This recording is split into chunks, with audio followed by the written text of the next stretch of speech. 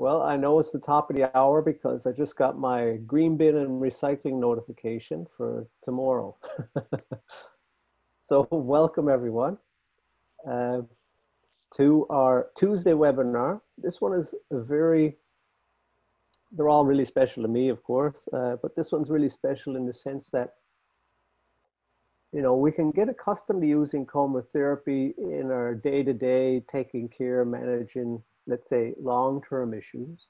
But there's also coMra's application in really like critical conditions that a lot of people aren't aware of. So today we're going to have a presentation on that, and that's going to be done by one of our Radiant Life Technologies family members, Maxim Mironenko. Maxim's in the Ukraine, and he's integral to everything we do with coMra therapy and more besides. So Maxim's going to do a presentation today on coMra in these kind of situations.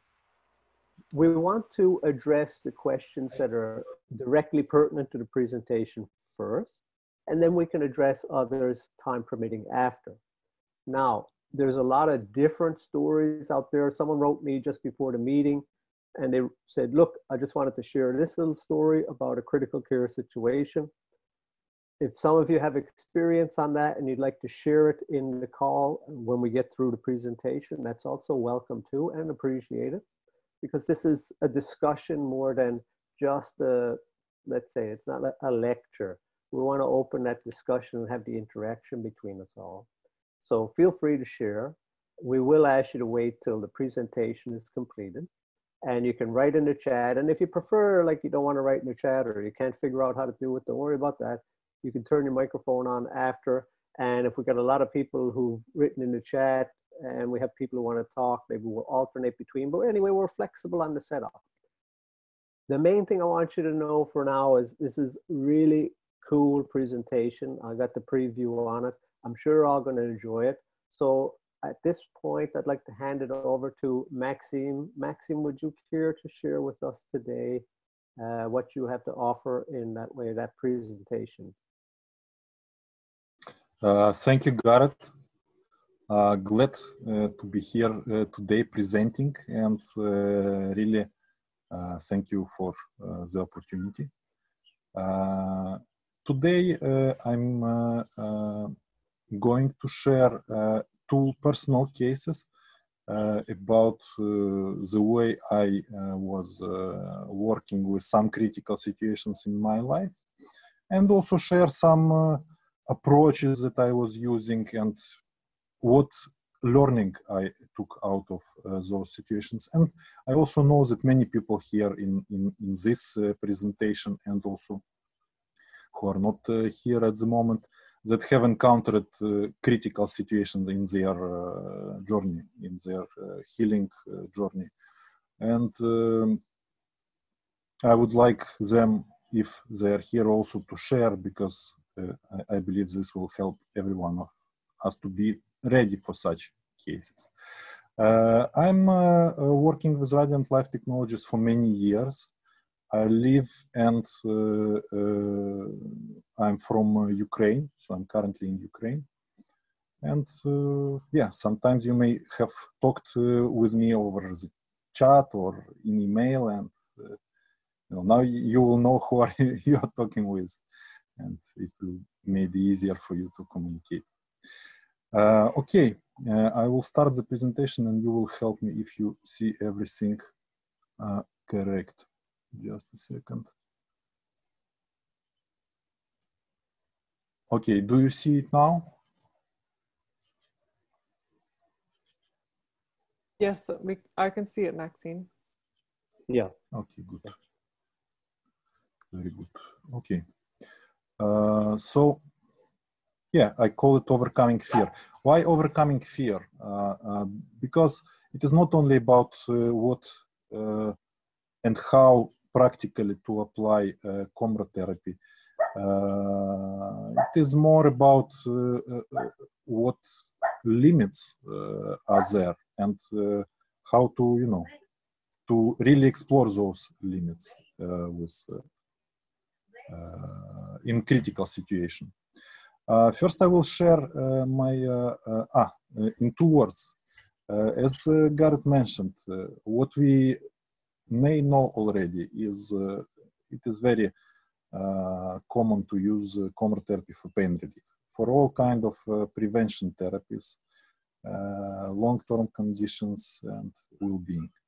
Some of people may know, some may not know that in critical situations where you are in intensive care unit, where you're dealing with doctors, with hospitals and everything like this, you can also apply coMra therapy very successfully, and it can become a life-saving tool. Stroke, severe infections, critical trauma, injury, and organs failure. What I learned in such a situation is that we always can choose our journey. And it is important because we all encountered, let's say, hospital environment. Sometimes it may be a journey which is not very pleasant and not very empowering. So it is up to us how we approach this. So what I found is important to prepare for such situations is, first of all, having personal experience. Even in small things, when we learned from experience that coMra works, it will much help in critical situation, because in critical situation, our knowledge is being tested. Everything that we knew before will be tested. I found myself in a situation where I needed to kind of cross the boundaries, just because, you know, in hospital, for example, you will come with coMra and you may hear like doctors saying, no, you cannot take it here, or you cannot do your treatments, for example, here. But it is not like that, because our health is our responsibility in the first place, and sometimes it is needed to be firm in what we know and in such situations. And this is the next item as well, standing firm in our knowledge and what we know already. This often is required in situations where especially you are surrounded by people, whether it is your family, friends, doctors. All people are having their opinions, and those opinions may influence some decisions. So sometimes you need to stand firm in what you know. And another aspect is I can often hear doctor will know better, or this is something I cannot learn. It requires like 7 years or 8 years of university. But what I found, if you're encountering some critical condition with your close person or yourself, about this one particular personal situation, you can learn quite a lot, even without having special education. In very short space of time, you can learn quite a lot of things that will be useful for your coMra treatments, for your journey, healing journey, and getting best results. So first case I would share, it was very similar to what we have now as this COVID disease, but it was many years ago. It was also viral pneumonia, a bit different than COVID, because different than COVID-19, because there were some other coronaviruses before. Also, some of them were causing pneumonia. So we don't know what kind of virus it was, but what we know, it was viral pneumonia, and it was one by one happening to everyone in our family. I had a son and daughter, and it all started with me. It started with me. I had very mild symptoms, 2-3 days of fever, not more. But then my daughter, 11 years at that time, daughter started to have this fever, and this turned into dry cough. What was diagnosed by our doctor, family doctor, as bronchitis.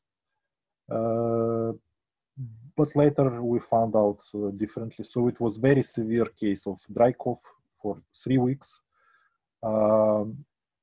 difficulty breathing in some moments. And what we did, we have been consulting our doctor quite often. Every 3 days, every 4 days, we was consulting with doctor. She could work with child, hear her breathing, etc. And this was calming to us because we found that situation is not that critical. Yes, there are noises, yes, there are difficulty breathing, but this is not end of the world. So this helped us to manage perception and keep calm. What we have been doing, we have been using Universal 3 and Pulmonology 1 treatments. And we were doing this constantly from day one and very like persistent and intensive treatments. Since cough was not going anywhere, we were also adding additional special exercises for coughing, for let's say better lung condition, and this helped. So 3 weeks my daughter went well. Then my son got the virus. 3 weeks again, very intensive care, very intensive work with coMra and exercises, and he went well. However, the last 3 weeks, what has happened, my wife got the virus, and she went to another doctor, not our family doctor, but doctor in general hospital. This was 3 days after her fever started. So she went to the doctor and she was sent to X-ray. And this actually changed the situation, because on X-ray they seen that she had a pneumonia, and this was frightening. I was not with her at the moment, so she was interacting with doctor. And of course, this all happened very quickly. She was prescribed a course of antibiotics, intramuscular, very intensive course of various antibiotics for 21 days. And this was really something that was a moment of panic, but then it resulted in this experience. So what have happened? She has still had her 3 weeks of healing of antibiotics plus coMra. But then, you know, antibiotics have side effects with gut microflora and some other things. So the whole experience was unpleasant and painful, because it was intramuscular antibiotics. So, yeah, this is how a moment of panic may change the course of the journey. And after this, we learned once again that this is very important, how we approach, what kind of tests we do, and whether we take time to absorb the results of those tests, and what decisions we take. And often it is most important to talk to someone, not to take the decision alone. So in this situation, what have helped me is to have huge experience. I have already several years of experience with coMra. I was from day one actively approaching the whole process. I was open to input because, cough was not going away and difficulty breathing required some extra steps. So we did found a solution in terms of doing physical exercises. And of course, persisting in the process.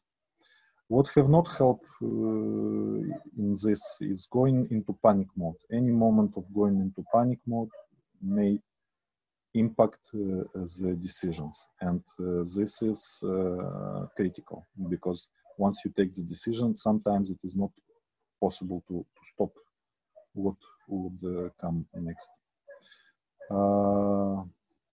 And not knowing, of course, limits of coMra, because one thing is to know coMra in normal day-to-day use, and another is to know coMra in critical situation. And also focus on the outcome, because we understood in the process the value of journey, because it is possible to focus on the outcome, and as a result have not a good outcome and having no journey as well. So we understood the importance of having a meaningful journey. So this is very much connected to what Garrett uncovered in his webinar about healing journey physically and beyond. So for those who have not been on that webinar, have not seen the recording, I highly recommend to see it because it is very much connected to what I'm sharing today. Next case is not about, it is about family member, but it is about small family member. Small family member, it is about my dog. My dog named Mary. She was 3 years old at the time. The breed name is miniature Schnauzer. It is mini Schnauzer. We have 2 dogs of the same breed. One is much older, and now she's 12 years old. At that moment, another dog was 11 years old, and another dog name is Berry. So we have 2 dogs, Mary and Berry. So what has happened, and it is often happens to dogs, is through tick bite, they have parasites. Parasites similar to malaria parasites, and they are very, very aggressive, those parasites. They are dwelling inside red blood cell. They tear the red blood cell apart. So what happens, animal loses 50% and more of all red blood cells as a result. It would not be a problem if as a result, the whole body starts and tissues starts to lack oxygen and start to die. Organs,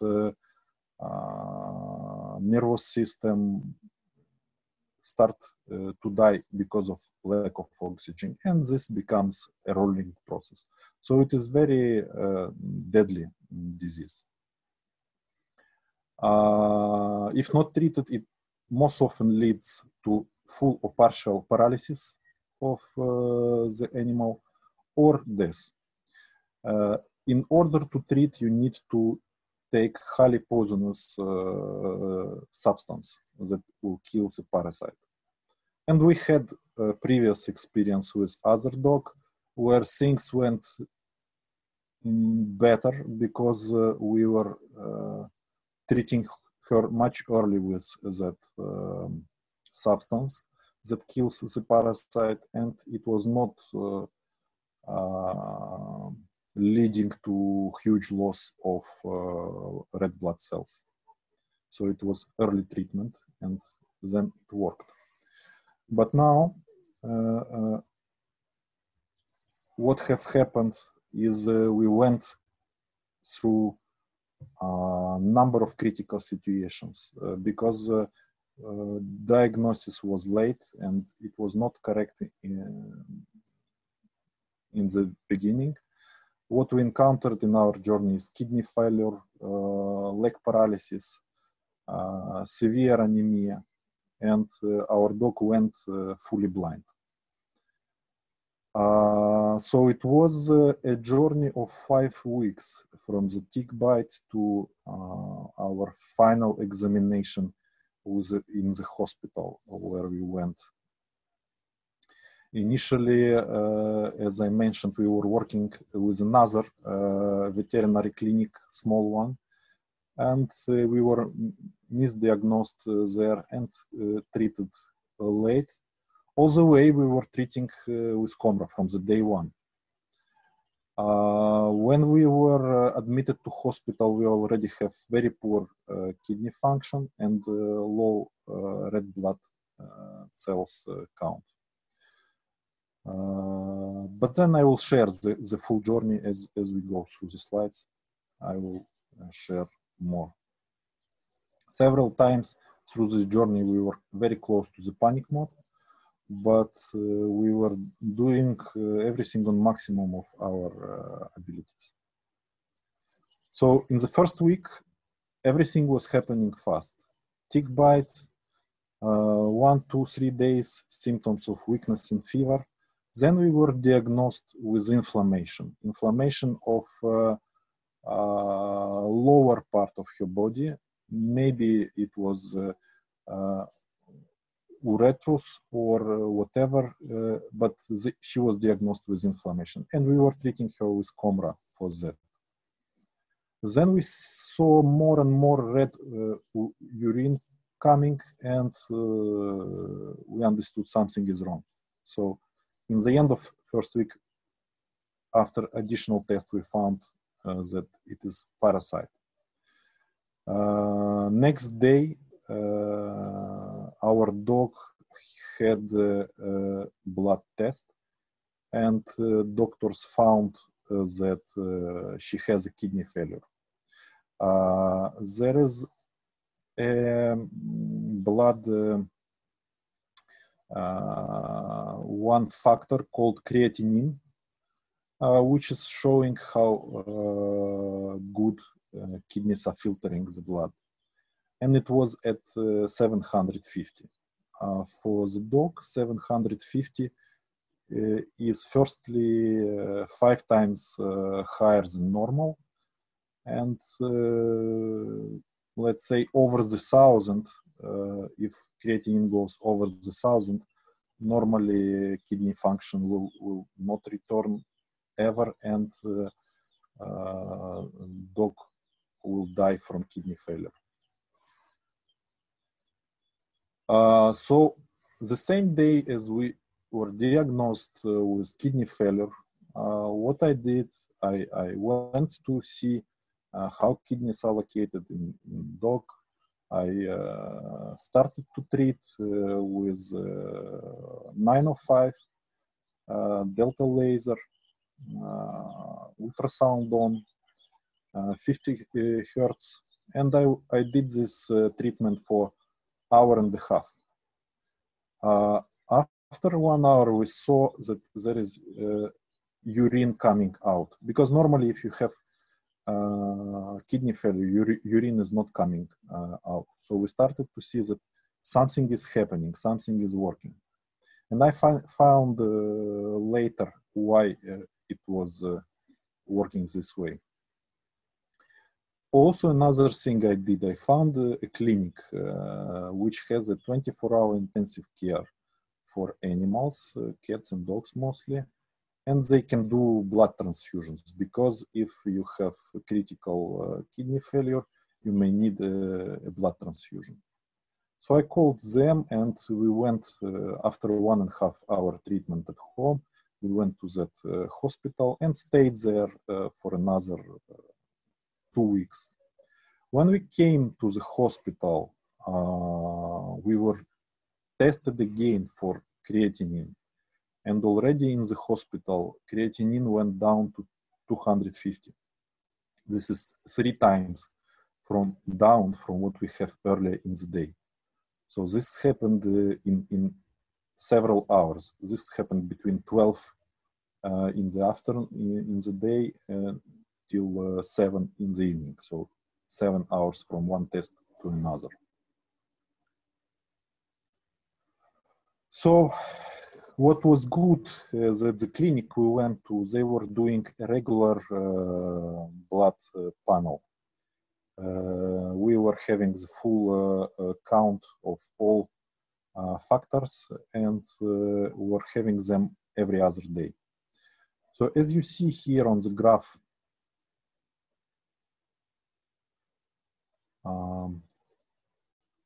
the first day, it was really high up in the sky.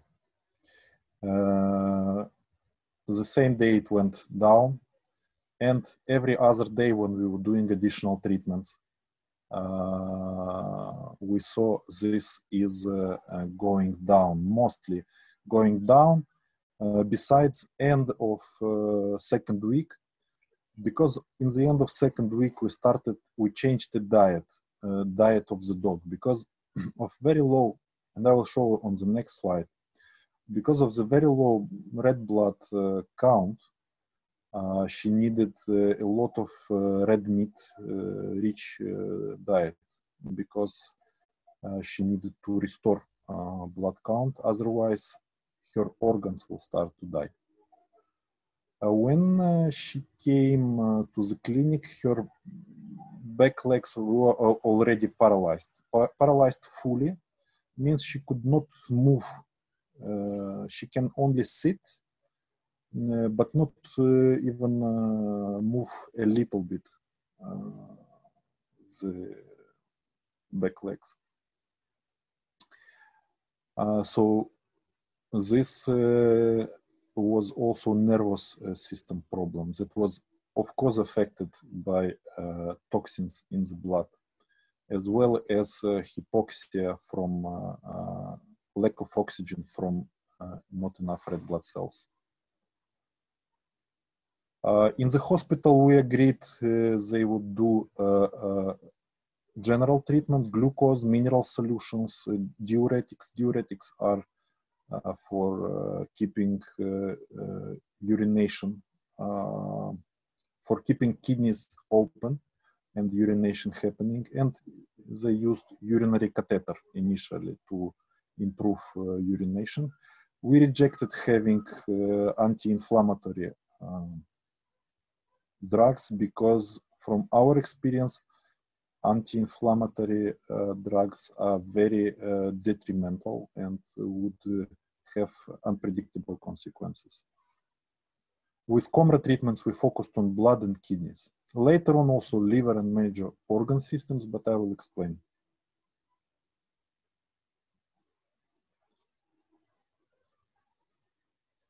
Okay, so red blood cells count.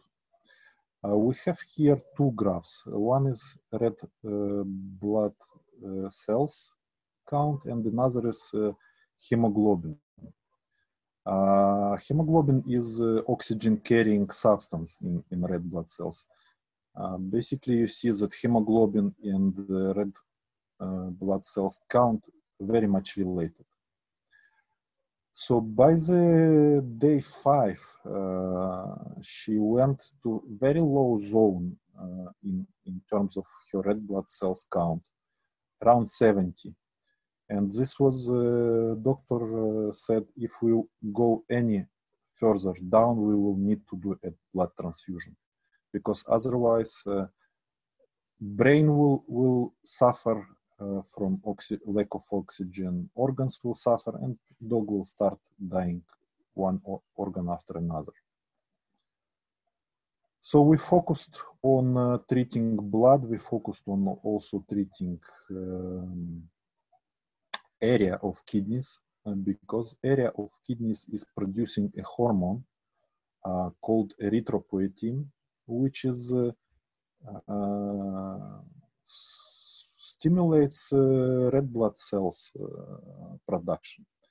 Normally it takes 7 days for a red blood cell to mature from young to fully matured. So as you see exactly, it was 6 days, 7, and after 7 days, let me go back.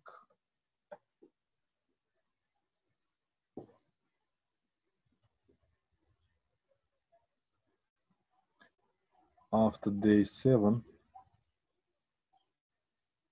here you see already improvement in blood cells count. So when I saw the first improvement, I understood that things are on track. Basically, this was most important to see that things are going up, and with this test, it was clear that things are going in the right direction. At that moment, dog started to lose her sight. We understood that she is seeing worse and worse. And by that time, by the day 8, she was almost not seeing at all. But we decided we will come to that and start treating that later on, because first was saving her kidneys and blood and liver, because liver also started to fail.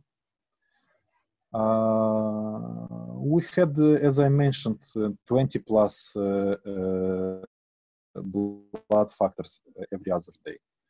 One of the factors that I was personally using for my understanding of where the general health of the dog is lymphocytes count in percentage of total white blood cells. So lymphocytes count was very low for the first 2 weeks, which is a sign of very stressed system. It was around 4-5%. This always a sign of very stressed system. Only after about 10 days, we started to see it going up very fast. And then I knew things are turning out of the critical situation. And we added brain, spine, eye treatment. By the way, by that time, dog started already standing. So if you see this here on the picture, her legs are a bit looking apart. This means she is very, very weak in her legs. But then already next day or day after, she started to walk. Although very slowly and not being sure yet, and not seeing much at the moment, but she was walking, and this was first sign, because before she was just sitting. And when we saw dog is walking, 7-8 days after being in hospital, we were happy.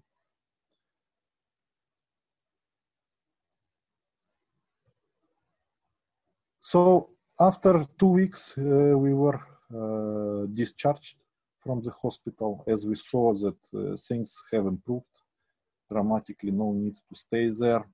We were having all kind of prescriptions after we left the hospital, but we ignored them all prescriptions, because I knew by the time that it is not prescriptions or drugs that are working with dog. We continued to treat her eyesight, and after 2 weeks staying at home, she has returned around 50% of her eyesight. We went to ophthalmologist, and he said that this was a big blood, a lot of blood in the eye, because of high pressure, most probably, and it was going away, and she was regaining her sight, her movement, and everything. Doctors, when saw after 2 weeks dog, first of all, could not really understand if this was the same dog. They were like, but probably this is another. Is it really the same? So they were not that much sure. And yes, we thought this is the same dog, and everything went well after that. She is still not seeing fully. She's having full grasp of her legs and everything. It is working very well, but she is not seeing fully. Still, like 50% of sight means she is not seeing far away, like she needs glasses or something. But other than that, she's happy and merry dog. What have helped in this situation is willingness to learn. I learned a lot about dog anatomy, physiology, how things interact. I went to understand how kidney work in very much details. That's why I was, as I mentioned before, understanding why 1 hour treatment gave immediate results. Because besides long-term effect of coMra for kidneys, there is also short-term effect. Because kidney require for filtering function quite a lot of energy. And this mentioned in literature, it requires a lot of ATP. ATP is energy molecule. coMra helps kidneys to have this energy, and that's why coMra gives immediate results with kidneys and also long-term effects as well. I have been very firm in my knowledge. I have signed all the papers with doctors, taking responsibility for outcomes of applying coMra. I was not feeling stupid sitting there in the hospital with treating dog with Delta, and I was sitting there alone and treating, and doctors was coming by and asking, looking at me, asking what I'm doing, but I was doing what I was doing. And I had full support from my family because we took turns in visiting hospital. It required a lot of logistics. What have not helped is not trusting my gut initially because I was seeing the symptoms, and I have a gut feeling that this was this disease initially from the symptoms. I had a feeling that this is it. But then I went with initial doctor's diagnosis for the inflammation, and this took those 2-3 days we needed to have earlier treatment and approach. This is it. Thank you very much, and I would be happy to answer if any questions on my presentations. Thank you. Thank you very much, Maxime. That was an excellent presentation. Before we get into the questions and discussion, I just, you present this very matter-of-factly, but really can't really, which made me kind of laugh throughout. You're sitting there and just relaxed presenting, but this is really like amazing things happening here. This is not what people would expect to have this experience. So people with coMra therapy, they're like, oh yeah, okay, this is kind of run-of-the-mill coMra stuff that happens where the body heals and the person gets on with their life, and your furry family member in this case, and all of these things. But if we go outside of this circle of coMra therapy, this is not the norm. I really can't stress this enough, because we could go through thing after thing like this and think that, well, if you don't have, let's say you don't have direct medical knowledge, a lot of knowledge on different things in medicine, you think, well, okay, I guess this happens all the time. Like, but it doesn't. It just doesn't happen all the time. This is like the doctors, is that the same dog? How can this be? And I know there's lots of stories out there with coMra like that. I just wanted to put that out there, Maxime. You know, I didn't want to be laughing through your presentation, but you know, I really enjoyed the presentation as well. Thank you. And because I'm the moderator, I get a chance to speak first. So I'm just going to say, I really want to salute your care. Like, this is another thing with coMra. People care. They really care about the people around them and their furry family members. You know, sometimes we care about our furry family members more than ourselves. And coMra is a really practical way that you can give that care, you know, like you going into the hospital day after day, you and your family taking shifts to go in and do the treatment. That goes a long way, yeah. And for anybody who isn't familiar, that care is an analgesic in itself, a pain relieving thing, because what it does is it focuses our intent on upliftment, the support. It focuses our intent in a really positive direction. So this is why, another reason why taking action is so critical, because if we just go hands off, like you said at the beginning, Maxime, hands off, oh, well, the doctors are in charge of it. That empty space, no matter what you think, gets filled. And if we aren't filling it actively, it gets filled by default. And most of the time, I'm willing to bet money with anybody here, that default is mostly going to be with fear and negativity about the outcome. Whereas that positive care in action with, in this case, coMra therapy, of course, it can be done in different ways, but with coMra therapy, really, yeah, it can't be overstated. So, okay, I'm going to stop there for myself. Thank you, Maxime, excellent presentation, very exciting. Yeah. Thank you, so yes, and I'd like to just open it up right now. If anybody wants to unmute themselves.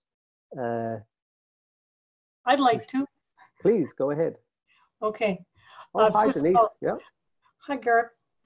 I would really, I'm really impressed, Maxim. That's fantastic.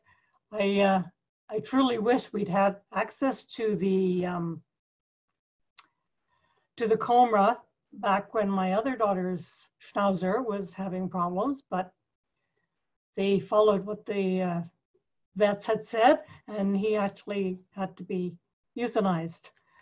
Anyway, as for my dog, or dogs, I've had several. Back in 2009, this is not the kidney access, but my dog decided to chase a rabbit, and I don't know what, anyway, she strained both her back cruciate muscles and ligaments, I should say, and I ended up having to carry her everywhere, out to have a pee, into the car, out of the car. It's a lot of work and dedication, and that brings me back to all the work you went through with your dog. It's just immense, all the care, but that's what we feel for our animals. Anyway, yeah, they just didn't think I could do anything with my dog's back legs. They just said, well, you know, you could have a lot of surgery. And I thought, oh, I can't really afford that. But I had dealt with her, like I said, just taking her in and out all the time. But then I had access to the Delta from Avril and Garrett, and I started using that on her, and it started really improving. I had no medical knowledge, obviously, but it started to improve her. She could stand better on the back legs, and then she'd start moving as time went on. She started moving more and trying to hop up and do what she could for herself. And then I noticed she could get down the stairs to go outside by herself. So it was really helping. And that was what I was going on, is that, oh, well, this is helping. This is really helping. And then I got her off the metformin, which is the anti-inflammatory, because I knew that wasn't very great for her. But anyway, I took her off that because she was improving with the Delta. Anyway, that was in 2010, I guess. And then in 2013, we moved, the dog and I moved, so she had no idea where she was supposed to go outside. So she kept holding her urine. And anyway, eventually what happened is she was weakening her kidneys. And then winter came here, and I live in a condo, and they started using that ice melt. And she was drinking that, or, you know, instead of just drinking out of her water bowl. And the salt and everything in there really affected her kidneys. So they started shutting down. And like I said, I don't have the medical knowledge, but she started urinating and there was blood in it. And she couldn't pee at all, which was just, I was panicking. But I think Avril and Garrett both had said to me something about using the Delta. So I started using that on her, and it was a bit, you know, it was a bit late, but it did help a lot. And in time, everything cleared up, and she was good. She lived. Well, at that time she was 13, so she lived until she was 16 and a half and had a good life.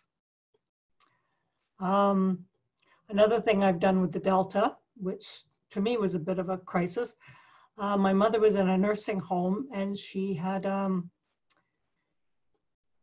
skin breakdown, a very bad one. And I was going against their wishes and just going in and treating my mom with the Delta. And of course they said, oh, well, they were using all their special treatment. But I knew that when that did start to heal up, it wasn't because of their treatment, it was because of the Delta, in addition to it. So anyway, that's my story on that. So Thank you. Thank you. That's very lovely. And one thing you didn't mention, because before, years ago when this happened, Zoe's bladder actually collapsed, the ultrasound, and they said she's going to die. And That's said, right. well, I'm going to do it anyway. And they couldn't believe that that she lived through that, because once a dog's bladder collapses, they say, well, it's not really possible for them to live.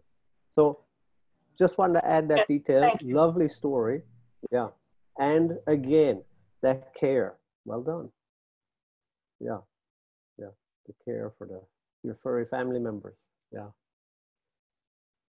Okay. So we have some questions here, Maxime. One question comes from Edwin was asking, like, before your wife, excuse me, let me see. Did she have a productive cough before the 21-day antibiotic treatment? By productive, was she able to expel any mucus before that, or was it the dry hack like the rest of you had? No, there were no cough at all. This was fever only. Cough all has started much later, maybe after 1 week. So pneumonia was there before the cough. There were no signs of pneumonia. No, besides just normal fever, like. Hope this answers the question. And what happened? She was having, let's say, after effects of the coughing 2 months after everything more or less finished. And was this different than your son and your daughter? Is that what you're? Yes. Is that why you're somehow it was worse. Somehow it was worse than what has happened to my son and daughter. It can be attributed to maybe they are younger and their immune system is better, or maybe she was stressed with all of that, or maybe an antibiotic somehow made it worse. I don't know, but after effects were worse than with children. Thank you, Maxime. Edwin, thank you for the question. If it hasn't been answered, yeah, we can go over it again. But I just want to go to a question from Lola because it ties in directly. And Lola, I'm just going to read your question and then you can come on the mic after if you like. I'm curious to know if Maxime's wife, being the last to get sick and being worse in symptoms, so in that context, whether her viral load was larger and for a longer time, and also she had any prior lung issues. And then with that, you know, of course, Anne was worried and concerned, she's mother, you know, about the family, a major factor in depressing her immune system, you know, where Mother Bear goes, that she's going to look after everybody. And then, you know, and then any history to go with that, yeah. Yes, I would say that whatever the virus it was, of course, we didn't had any antibody or other types of test at the moment. But my feeling for that virus is it required quite a lot of viruses to get really infected because it was spreading really slow. This was my feeling of it, because only 3 weeks after, you know, the initial way, and first my daughter had problem with lungs in her childhood, and she went first. Because I was not having too much symptoms, so I suspect I was not producing too much viral load as such. So then my daughter went really seriously affected by it, and most probably she was producing quite a significant viral load. That was because she's also living in the same room with my son at that moment. First affected my son. And for my wife, I'm seeing that it is all the stress of those 2 months fighting with the disease of the children, and also viral load led to this result. So this is my take on it. Thank you very much, Maxime. Lola, does that answer your question? Yes, thank you. Correct. Thank you for the question, Lola. So there's a couple of comments here, and I don't know if anybody wants to expand on them. Donna, you'd said, you know, gives hope and trust to our instincts, which is very well said. I don't know if you wanted to add more to that. If you do, just because it sounds like you're speaking from experience as well. So if you would like to add anything, you can. If not, that's fine too. But yes, well said.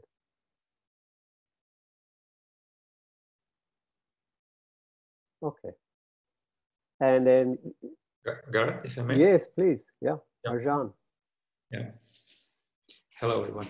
Maxime, thank you for the presentation. This is most interesting cases. I mean, it's your family, so it's very close to skin. Really love the presentation. Really love the presentation. Regarding the first cases where you described this pneumonia and the viral infection going in the family, the question I have, Maxime, when you first got the infection and you had, I guess, suspicion, you know, it's some sort of a viral thing, did you introduce some sort of preventative treatment for the rest of the family, or, you know, it was only up until, you know, they get sick themselves? So that's my first question. Yes, it was only much later because I was at that moment treating myself regularly. So for me, things went really unnoticeably, like, I don't know, some very mild flu.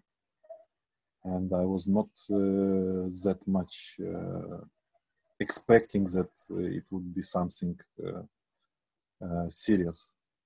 And then, you know, as things started to develop, initially, since this was a bronchitis, it was not really clear what kind of it. So it was only maybe after 3 weeks or 4 I started to see the pattern and understand that this is a virus which is just going from one person to another in our family.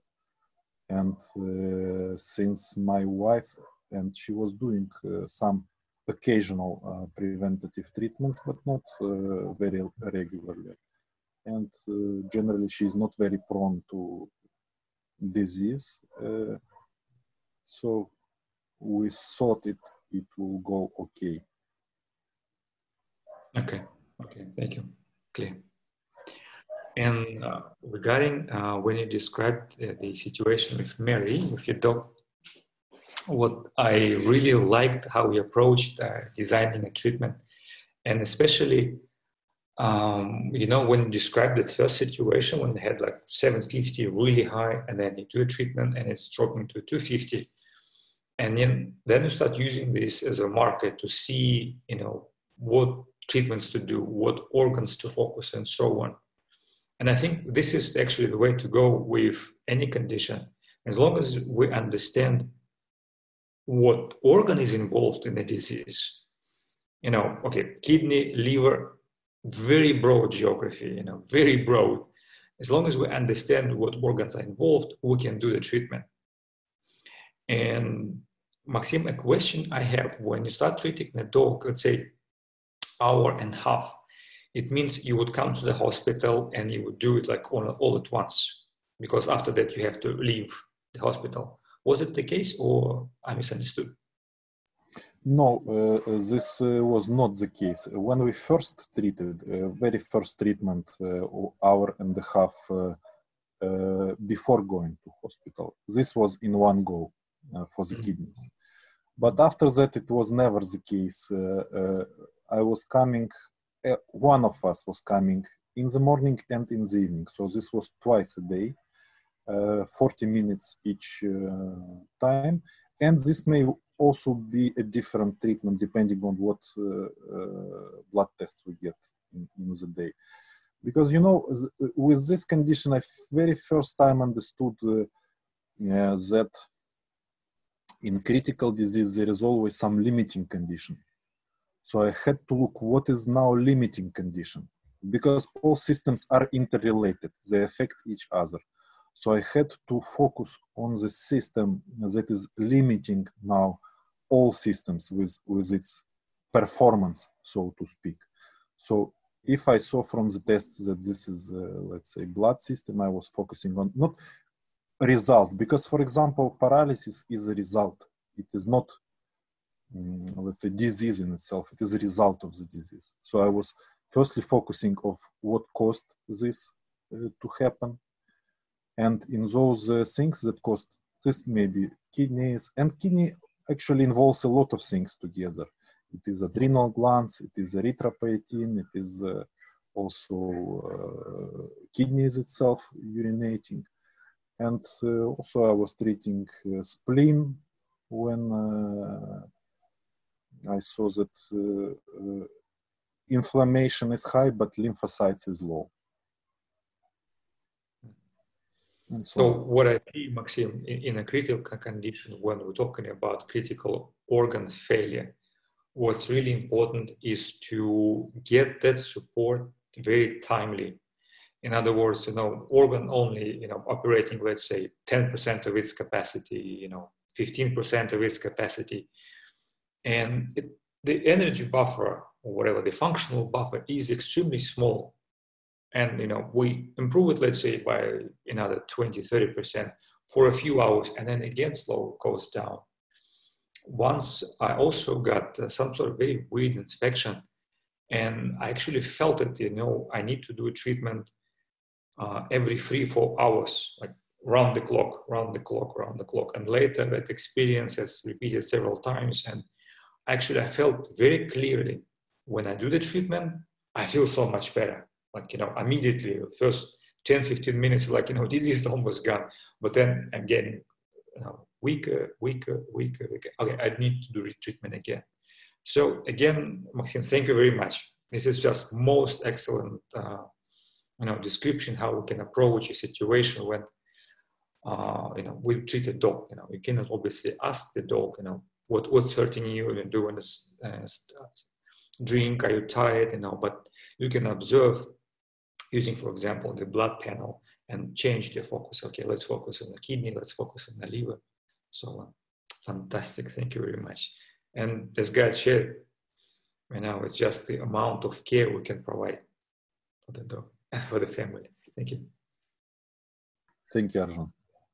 Thank you, Arjan. Thank you, Maxime. Maxime, I wanted to ask you, the case report is very factual and these kind of things, but what was it like for you under the pressure of the doctors and like the vets of, we need to do this because X, Y, Z?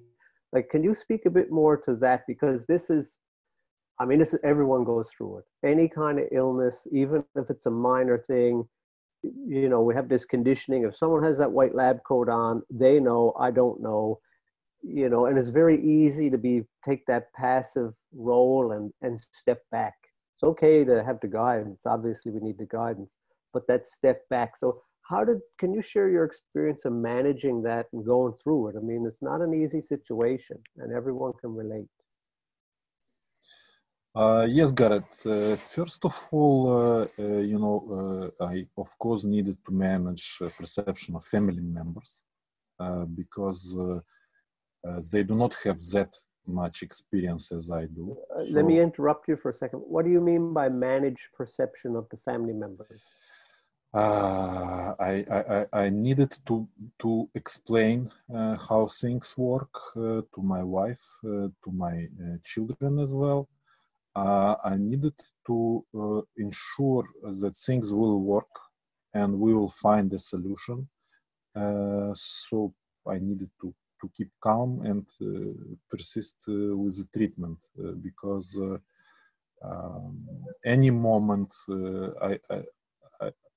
I needed their support for all the moments. So I was enlisting them with that support, ensuring them that everything will be fine. We will find a solution. And this was the first critical thing that took some time.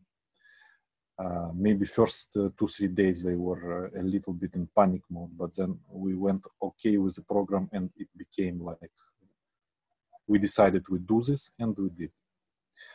The second critical thing that was happening in that moment where we got this blood test with 750 because immediately our all feelings and all emotions all went down, and immediate like it is not possible to fight it. It is not possible to do anything. So this was the first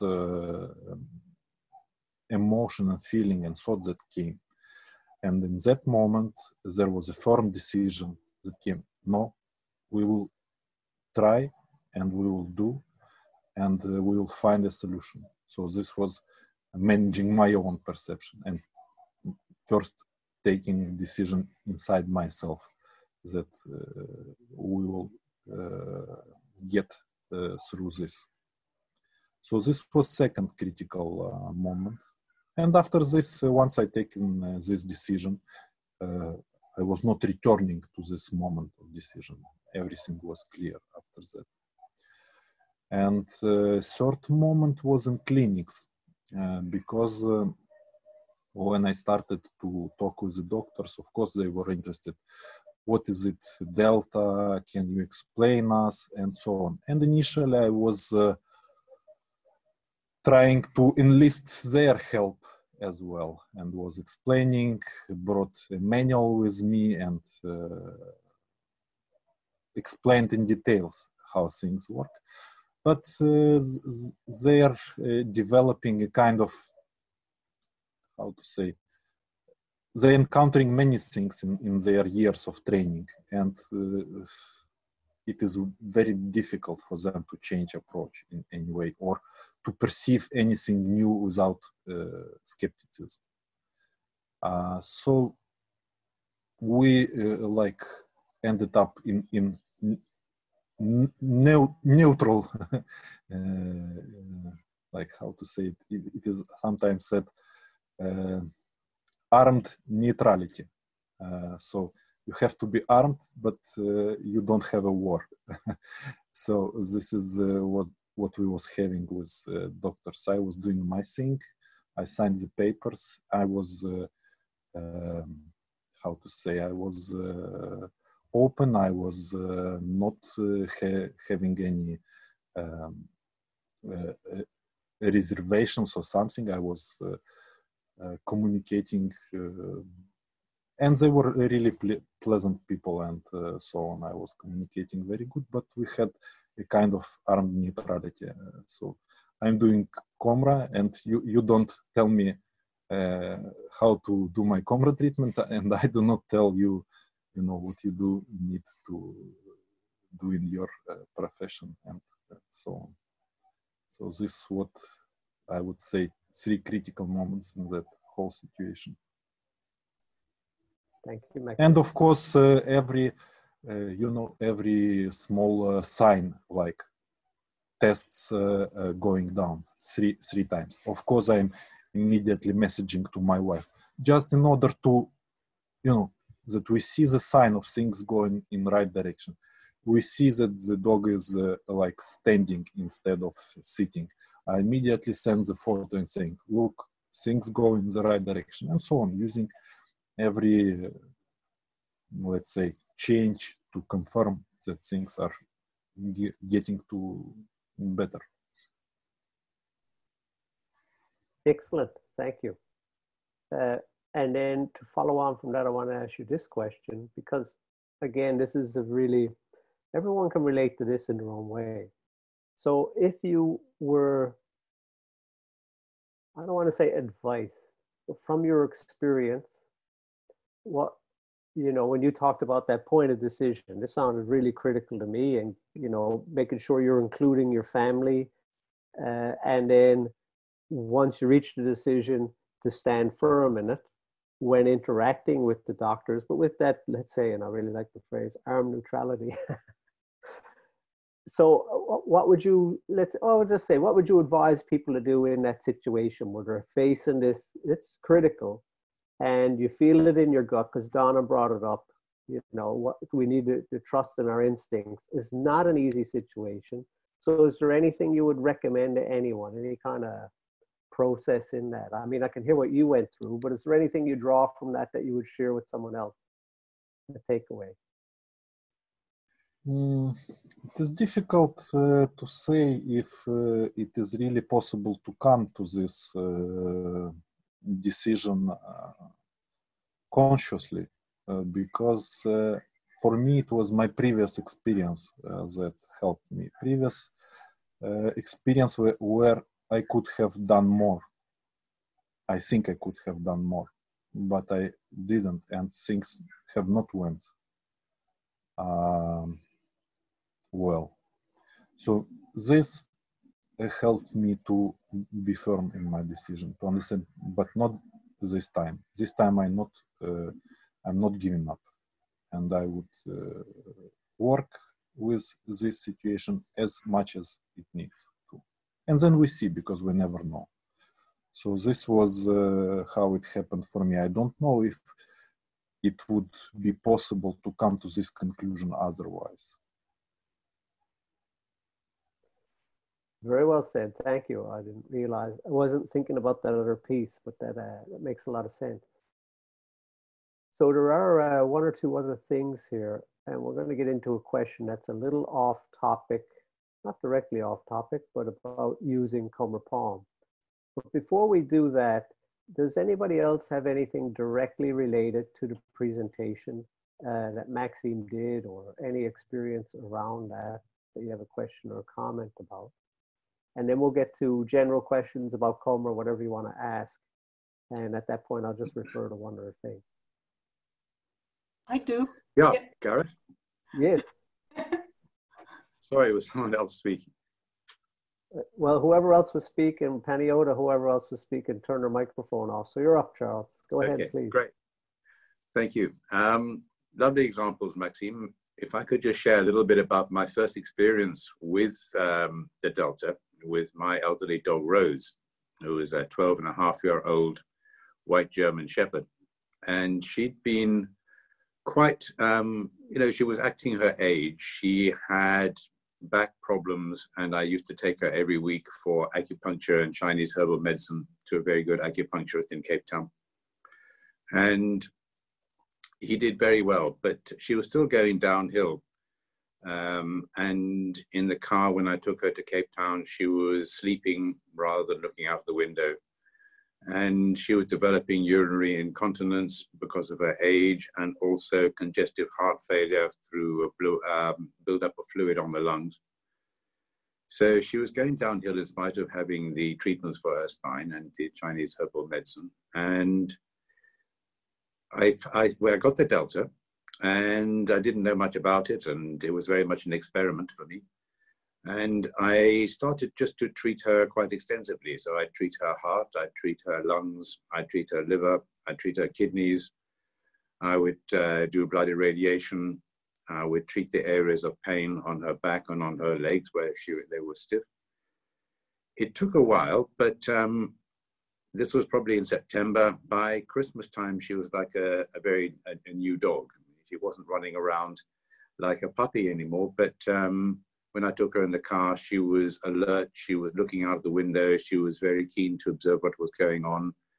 She was just engaged much more with life. And the urinary incontinence disappeared. The congestive heart failure cleared up completely, so she didn't have to take medicine for either of those conditions.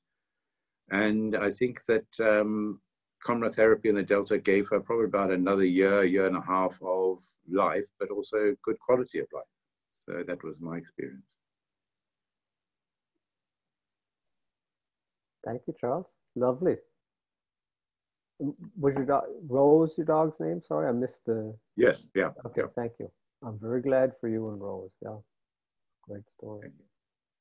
And just want to mention, Paniota, we'll come to your question or comment next. I just want to mention, everybody, it's really important, maybe it's not obvious, but everything that happens with an animal is interchangeable with a human and vice versa in terms of the treatments and outcomes and what we can do for care. So it just seems simple, but I just wanted to mention it. So Paniota, you had something that you wanted to say, please? Yes, thank you, Garrett. Just to introduce myself for the people who don't know me, I'm Panayota, I'm from Greece, I live in Greece, and I am with RLT for the last 8 years. Maxime, excellent presentation. There are a couple of things that resonated with me very much based on my personal experience. In the slide that you had of what helps and what doesn't help, on what helps you had to persist with the treatments, to be persistent. And for me, this is very important because back in 2015, I had a degenerative meniscus rupture, and my knee was swollen, and I was limping, and I was in pain, and I had gone to 3 orthopedic doctors who were telling me that I need to have arthroscopy.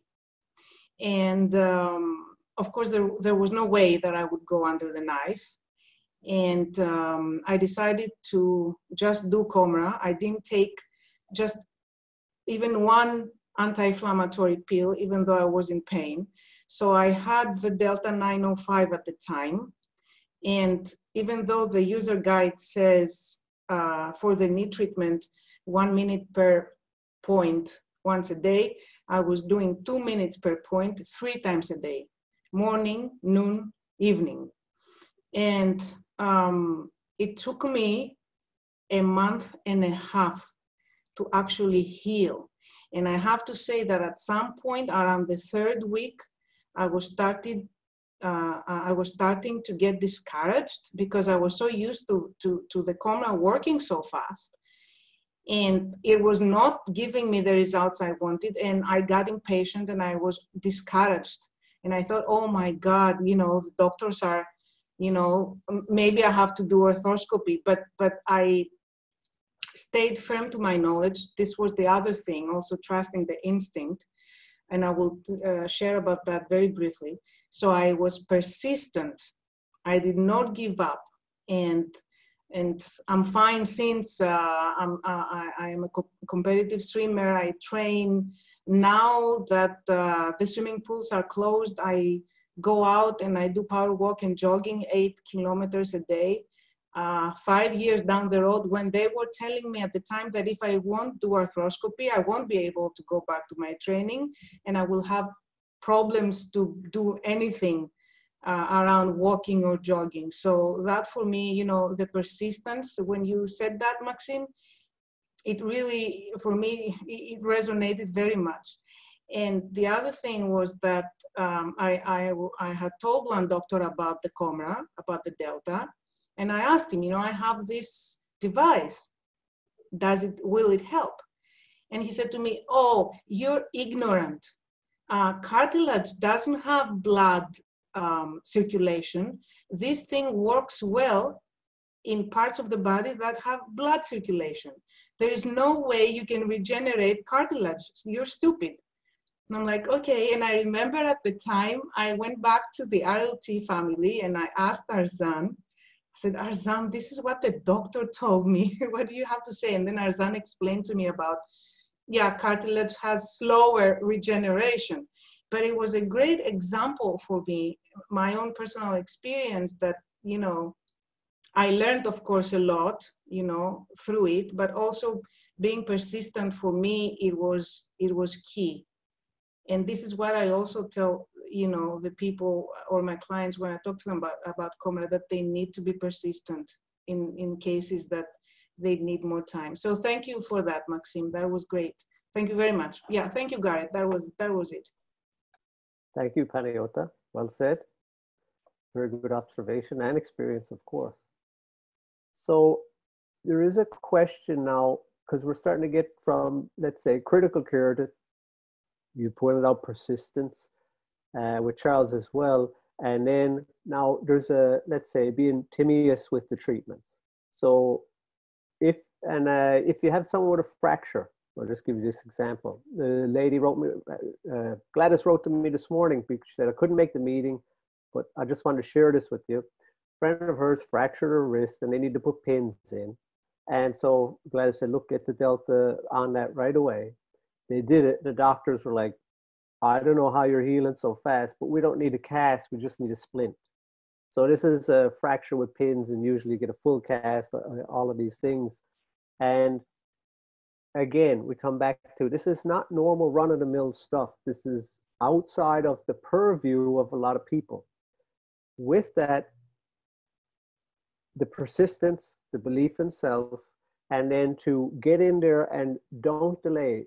That care for yourself, your furry family member, whoever it is, the more tenuous we can be in that, the better outcomes we can get, because we can keep the body from having to go downhill first before we go uphill again.